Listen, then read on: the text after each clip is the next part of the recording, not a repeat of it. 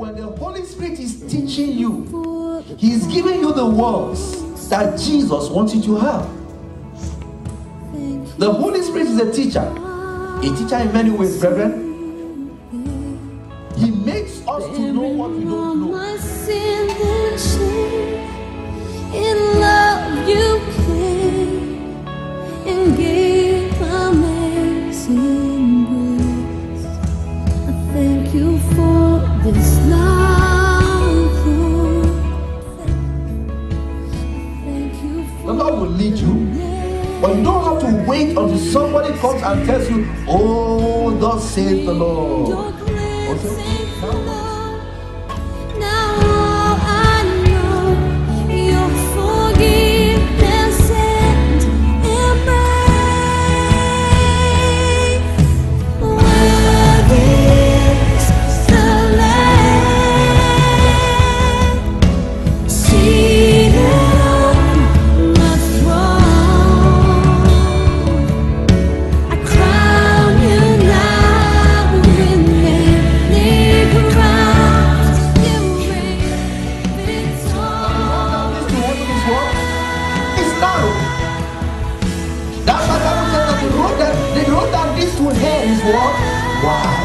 As many as believe that they cannot live a holy life on earth, they know. the darling of heaven, crucified.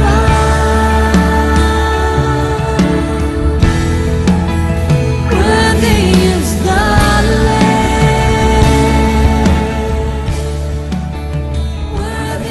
The moment Jesus came in, they got to where they were going. He's here today to shorten someone's journey. He's here today to take you to where you belong. He's here today to take you to that. Brethren, it doesn't matter if you feel it.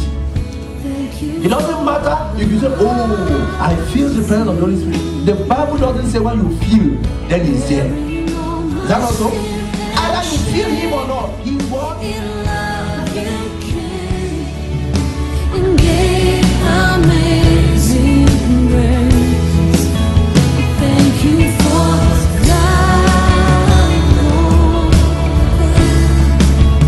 Thank you for the nail pieces. Wash me in your cleansing blood. Now all I know is your forgiveness and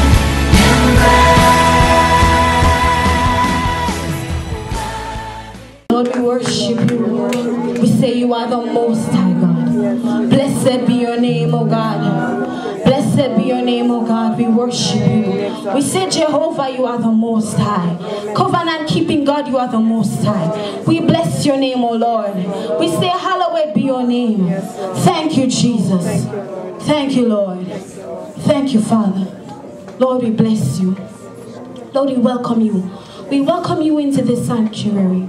Lord God, we welcome your presence in this atmosphere. Holy Spirit, I pray that you will take complete and utter control. Father, we pray that every flesh present here today will be slain. Every flesh will be slain in the name of Jesus. Holy Spirit, we pray that you will take complete and utter control over the sanctuary. Lord, and even as I stand before you, a vessel, Lord God, I pray that you will purge. Lord God, that only your word will come forth. Lord, we bless you. We thank you. For in Jesus' name we have prayed. Amen. Amen. You may be seated. Praise the Lord. Hallelujah. Hallelujah. So, God is good. And all the time, God is good. The theme for this week, for this youth week, is Arise and Shine. And it's taken from Isaiah 60, verse 1. Isaiah 60, verse 1. So though the theme of the week is Arise and Shine, the topic of this message is Thy light is come. Tell your neighbor, thy light is come. The light is come. So Isaiah 60 verse 1 says, Arise, shine, for thy light is come, and the glory of the Lord is risen upon thee. Arise, shine, for thy light is come, and the glory of the Lord is risen upon thee. Upon researching and finding out exactly what the word arise means, we have the meaning that we all know. It's arise from a lying position, arise from a sitting position. Even if you're standing, arise from standing, to be elevated, to ascend. Arise as in to wake up from sleep, and arise as in a result of something. So you would say mistakes arises from such and such, that kind of way. But the meaning that I want to bring across today is arise as in to come into being. So arise as in a divine fulfillment of destiny. Arise as in to come into notice. And for a long time I can talk for myself. For a long time I've been thinking of arise as one-dimensional, that you would only say arise, child, get up, kind of a thing. But in studying this one verse for so long, arise, shine, for thy light has come, you can extract different meanings from it. And in John 5 verse 8, St. John 5 verse 8, there was a certain man who was sick for 38 years, and he was saying, when Jesus came and spoke to him and said, why are you sitting here for so long? When the water is troubled, you can go into the water and be healed.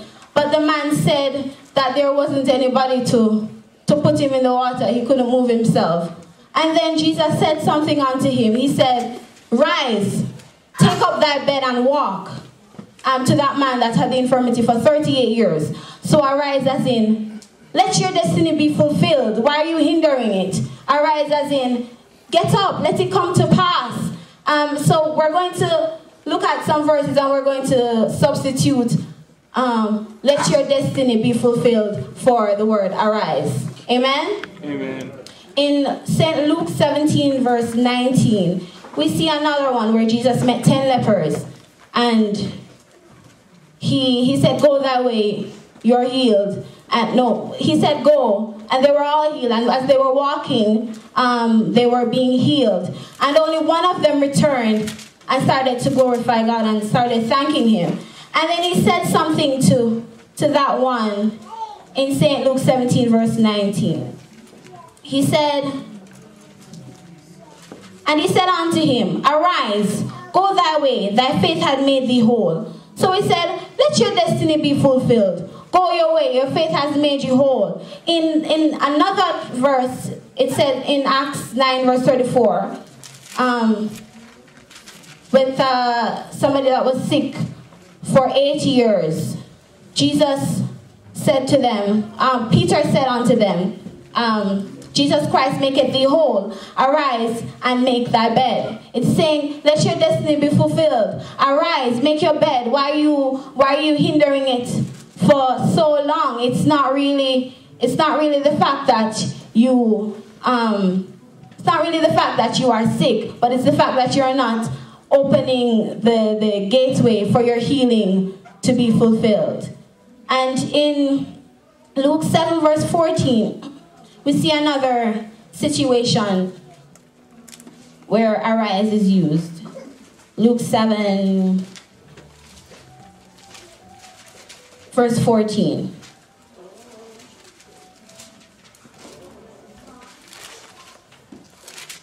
And he said, young man, I say unto thee, arise. Before that, we saw that it was a widow with her son that was dead. And she came to Jesus crying. And when I was looking at that, I remembered, it dawned on me that the power of parents who pray, the power of parents who intercede on their children's behalf. So this widow was crying, and she cried and said, my son is dead. And then Jesus said unto him, he came nearer and touched the coffin, and the bearer stood still. And he said, young man, I tell you, arise. Young man, let your destiny be fulfilled. Young man, let it come to pass. Essentially is what is being said. And the same thing in Genesis 21 verse 18. When Hagar, there was a situation with Hagar and Sarah wanted Hagar's son not to exist anymore.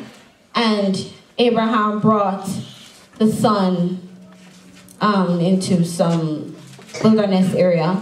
And Hagar was crying and weeping on behalf of her son. Said, Lord, have mercy, save this one. Don't take him away from me. And the word that she got was, arise, lift up thy lad and hold him in thine hand, for I will make him a great nation. Amen? Amen. Let his destiny be fulfilled. Lift him up, because I will make him a great nation. And that is the destiny that is to be fulfilled. We see it being used in that sense where a promise follows the word arise. In Ephesians 5 verse 14, he says, awake you who sleep, and arise from the dead, and Jesus will shine on you. It's a sequence. So he's saying arise, and then the promise that I have for you, it will be fulfilled indeed. And in Genesis 13 verse 17, we see that same thing when the Lord spoke unto Abraham after he was separated from Lot. He said, arise, walk through the land in its length and in its breadth, for I will give it to you. So that's a promise that God has. He said unto Abraham, and it will stand for us. He's telling us, don't hinder it anymore. Let your destiny be fulfilled. And all these things that I have proposed for you to have, I will give it unto you. Amen? Amen. So that's the word arise. And instead of arise, we're saying, let your destiny be fulfilled.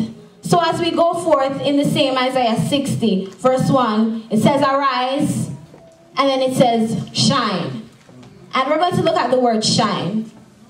Again, that's a kind of word that is somewhat one-dimensional at times, where when you say shine, you're thinking about giving off light, sparkling, reflecting light to glisten or so. But I want to look at the word shine in the sense that it means to distinguish oneself in a field or to excel. Shine in meaning to excel.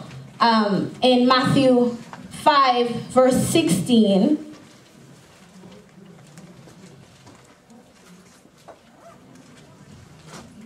it says, let your light so shine before men that they may see your good works and glorify your Father which is in heaven. So for the word shine, we're going to use be distinguished among men. So it's going to say, even so, let your light be distinguished before men, that they may see your good works and glorify your Father who is in heaven.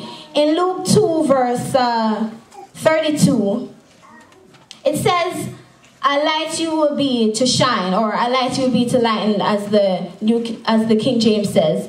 A light you will be to excel upon the Gentiles, to be distinguished among the Gentiles. In John 1 verse 5, it says, the light shines in the darkness, and the darkness comprehended it not. It's saying the light excels in the darkness. Amen? Amen. So Isaiah 60 verse 1 is saying, let your destiny be fulfilled. Excel. Amen? Amen. Amen. As we go forth, into that one verse, it gives us the reason, or it gives us the cause or the influence behind you arising and behind you shining.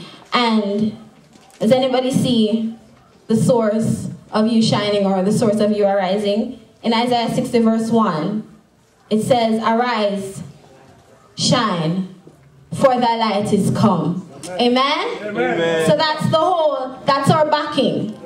How are we going to excel? How are we going to be distinguished? How will your destiny be fulfilled?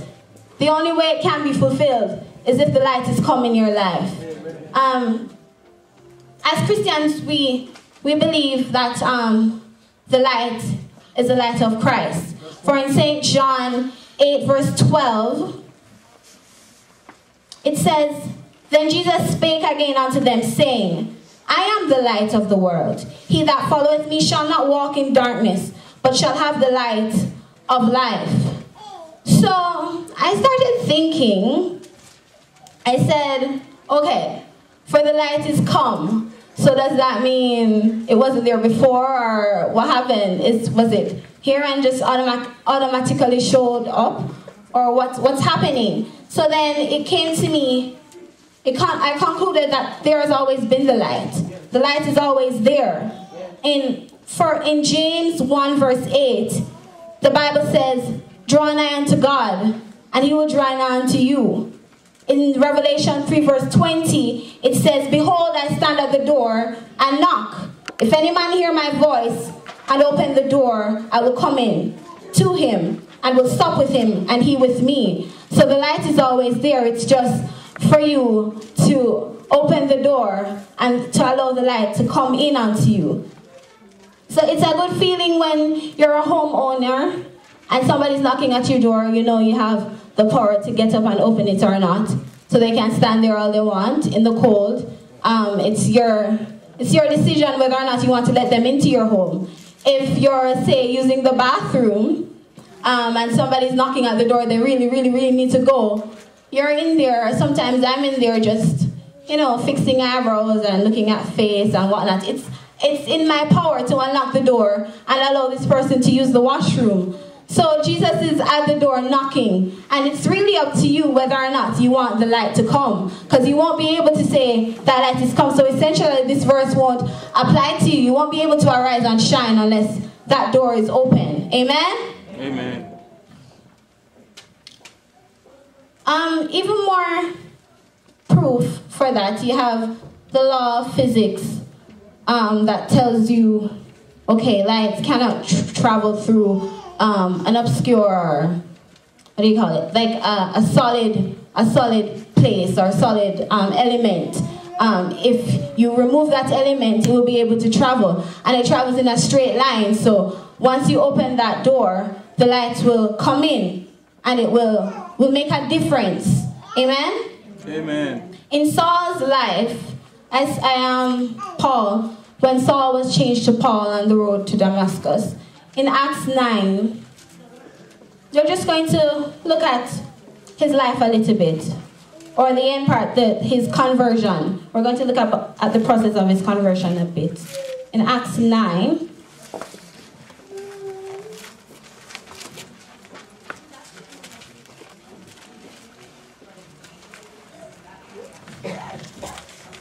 and for one thing that I've seen in Acts 9 verse 15,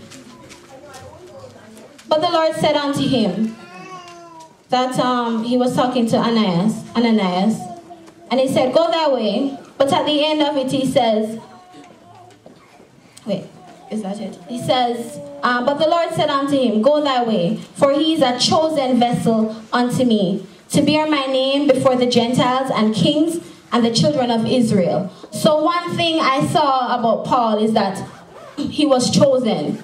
Amen? Amen. So he was a chosen vessel that God wanted to use. And if you're questioning whether or not you are chosen, in 1 Peter 2 verse 9, it tells us that you are a chosen generation, a royal priesthood, a holy nation, a people for his own, that you should show forth the praises of him who has called you out of darkness into the marvelous light.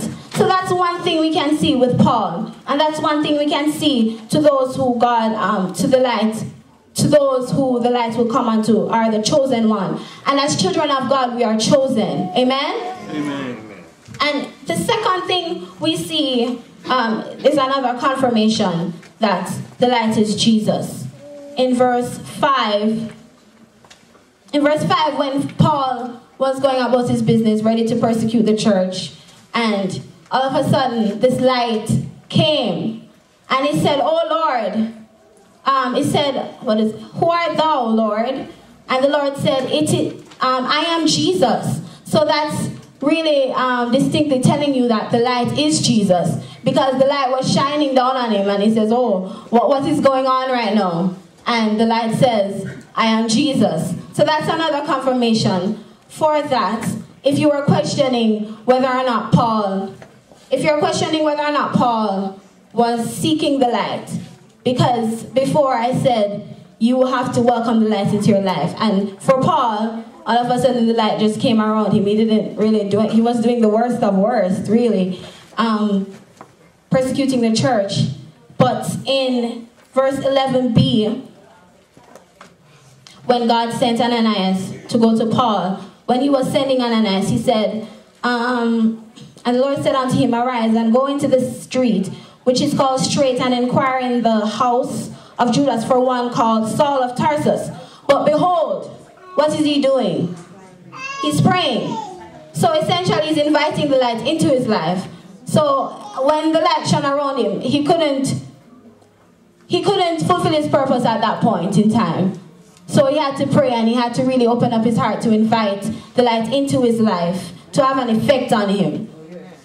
May we all be in that position where we're praying to God and inviting him into our life in Jesus' name. Amen. And another thing I see is, I thought, you know, Paul has been alive for so long. He's been persecuting the church for so long. Why is it at this time that his destiny was about to be fulfilled? Why is it this point in time? Why couldn't it be a bit earlier, before he had killed so many other Christians?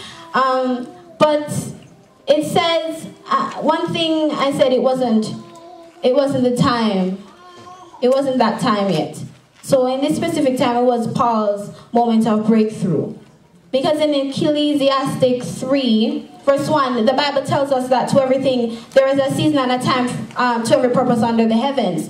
So there's a time, God is the author of time. So everything that was, everything that is, and everything that is to come is already ordained by God. The beginning, the in-between, and the end of it. So the time is really up to him, but he's always ready to bless. He is always ready to do good. And Pastor always says, the only person hindering your destiny from being fulfilled is really you.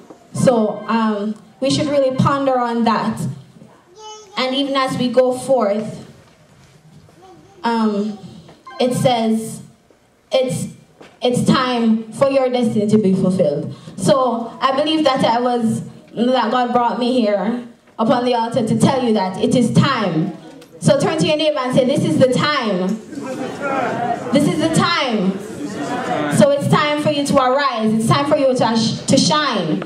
Amen? Amen. In Isaiah, and in the same Isaiah 60 verse 22, it says the Lord will hasten it in his time. So as we believe in the word of God, we know that once God said it is to be done, it will be done. Amen? Amen. In Acts 9 verse 11,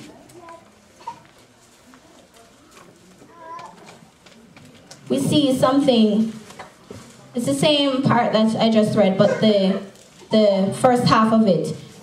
And the Lord said unto him, arise and go into the street, which is called Straight. And then it dawned on me that God was telling somebody else to arise too. Amen? He was telling Ananias. Ananias was the one who would go forth to Paul and bless him. And he had that prayed for him and opened his eyes, and then he would see, and then Paul would be on his journey. So, and when God sent him, he said, behold, go, because Paul is praying. And you need to go and do your part. And we've always talked about helpers in our life. We've always talked about those ones that have a part to play in the fulfillment of your destiny. And as God told Ananias to arise, I'm saying that every helper in your life, every helper to fulfill your divine purpose, God will say unto them, arise at this point in time, in Jesus' name. Amen. And we can also see that Paul was told to arise in the beginning, and then at the end he really arose. In verse 6, when the light just came, it told him, Jesus said, where is it? Jesus said in verse 6b, it says, arise and go into the city, and it shall be told thee what thou must do. And then in verse 18 again it says, And immediately there fell, that's when he was, his eyes were open. And immediately there fell from his eyes, as it had been scales. And he received sight forthwith, and arose and was baptized. So we see him arising once again. And after he arose that second time, that's truly the part where his destiny was, yes, it started to unfold, it started to open up, and he started to go on, he started to evangelize, and he started to do his ministry. And as we go into the Old Testament, we see that Paul really made an effect. He really made an impact. So his destiny was truly fulfilled. Because in the end, he was able to say, what did he say? I fought a good fight. I finished my course. So I pray that we'll all be able to say that in Jesus' name. Amen. In verse 19, going on, we see, and he had received meat, he was strengthened. And when he had received meat, he was strengthened. And when he had received meat, he was strengthened. So, at that point in time, as he was set to have his destiny be fulfilled, he ate. He ate to be strong. Amen? Amen. And in the words of Jeremiah, who says, thy words were found, and I did eat them. And thy word was unto me joy and rejoicing of mine heart. So what should we essentially eat as Christians? We should be eating on the word. That's the only way we're going to be strengthened. That's the only way we're going to be able to go forth and allow our destiny to be fulfilled. And even as he ate the word, he said, the word was unto me the joy. And the Bible says the joy of the Lord is my strength. So you really have a sequence of things happening here. After he ate the word that brings joy, and the joy that brings strength. Amen? So in our journey, as our destiny is being fulfilled, we need to be really eating that word. And if you really want to look at the process of eating, some people don't understand, some people aren't aware that digestion starts taking place in the mouth. So the process of mastication, when you're chewing, you're really breaking down that food from it's in your mouth, and you're really grinding it, and you're really savoring it. People that cut and swallow the food, they don't really taste it. It just goes down really quickly. So the more you chew, is the more that starch is being broken down in your mouth, and you're really tasting the sweetness of the word. So even as we go forth, that food that we need to eat is the word. Amen? Amen. Amen. Amen. And as we go forth with that, we need to be strengthened in that sense as children of God. And we need to believe that when God says, arise, shine, for the light has come, we can't arise unless we really eat the word. Because the word is indeed Jesus. Amen? Amen. As we see in Mark 5 verse 22, another dynamic story presents itself with Jairus. So it's Mark. Mark 5 verse 22.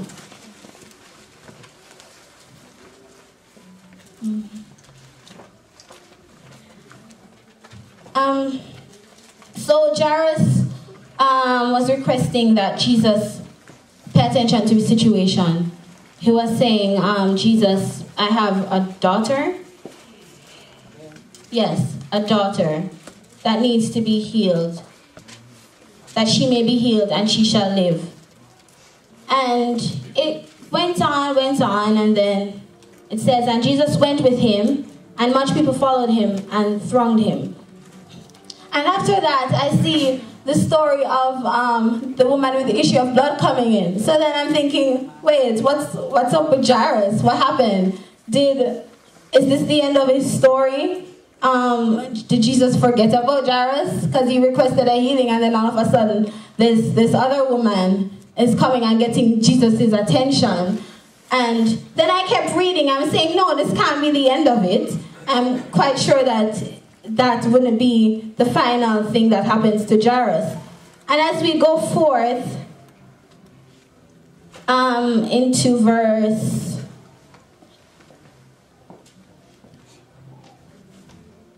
into verse 35, Jesus' attention was brought back to Jairus. Amen?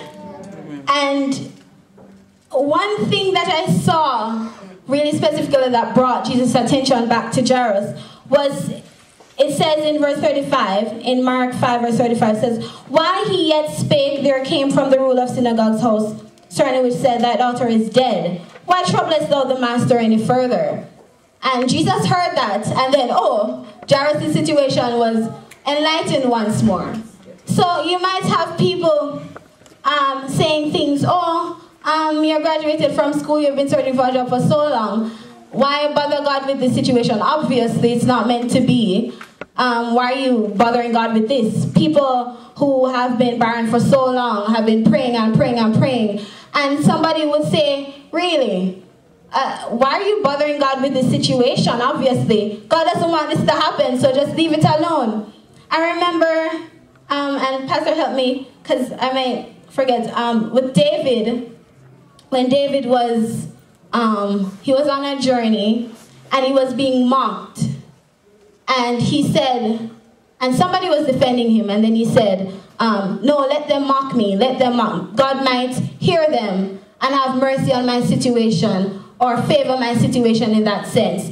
So that's one thing that happened with Jairus and his daughter.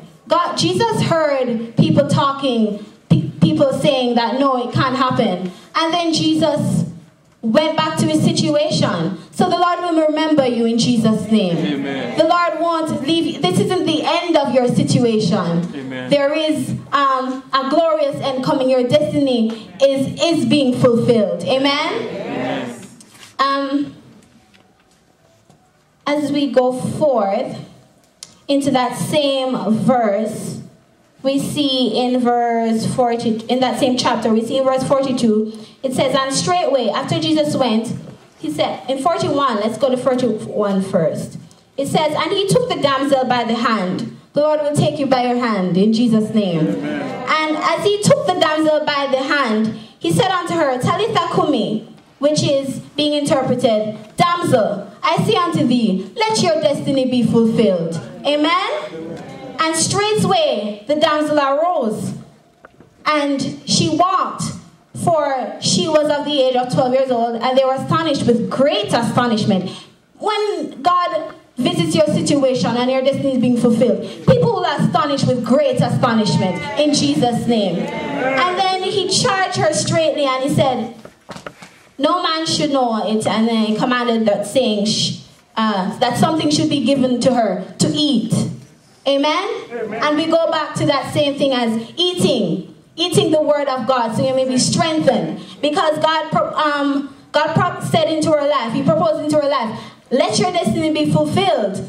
And then he said, give her something to eat, so that she may be strengthened to go into this fulfillment of her destiny. Amen? Amen. In Philippians 1 verse 20, it says, according to my earnest expectation and my hope, that in nothing I shall be ashamed, but that with all boldness, as always, so now as Christ shall be magnified in my body, whether it be life or it be death. And we go back to that eating the word. When you eat the word, God will be magnified in your body. And in John 1:1, it says, in the beginning was the Word, and the Word was with God, and the Word was God. So when you're feeding on the Word, you can say, like Paul said, that let Christ be magnified in my body. And that's the light that will be magnified in your body, so you won't be able to go unnoticed in this world. People will see and say, oh, there's something truly special about this individual. I like to know this story. And then you'll be able to share your testimony that God said to you one day. He said, arise. And he said, shine. He said, let your destiny be fulfilled. And as God has spoken, it will so shall it be in your life. In Jesus' name. Amen. In chemically, spiritually speaking, or spirit chemically speaking, everything that lives is made up of the basic chemical compound. People that know chemistry know that even though we're human beings and animals, and animal, chicken is a chicken, when you break it down, really break it down to the chemical components, we're all made up of the same chemical components. And if you feed your spirit with the word, you will be made up of that word in that sense. So it will be the primary components of your life, of your spiritual being, and that's what we want. If you're baking a cake, you put in flour and you put in everything that will make the cake a cake. You can't put stones and dirt and water and expect it to become a cake.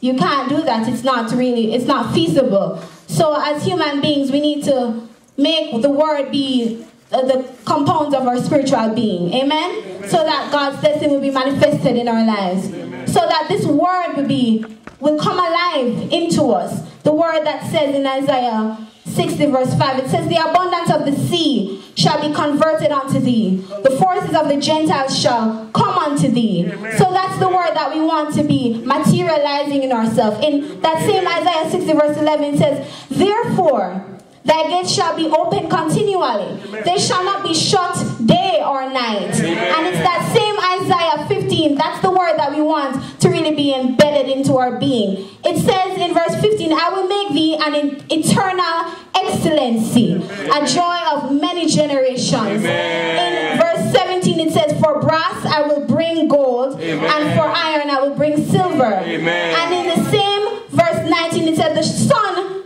shall be no more thy light by day, neither for brightness shall the moon give light unto thee. Amen. But the Lord shall be unto thee an everlasting light, amen, and thy God thy glory. Amen. And in that's the word that we want to be our component. That's the word we want to be the primary elements of our life. In that same Isaiah verse 60 it says, in that same Isaiah chapter 60 verse 20 it says, thy sun shall no more go down, neither shall the moon withdraw itself, for the Lord shall be thine everlasting light, and the days of thy mourning shall be ended. Amen? Amen. Amen. Those are the words that we want to be in our life. And that's the only way we're going to be able to arise. And that's the only way we're going to be able to shine.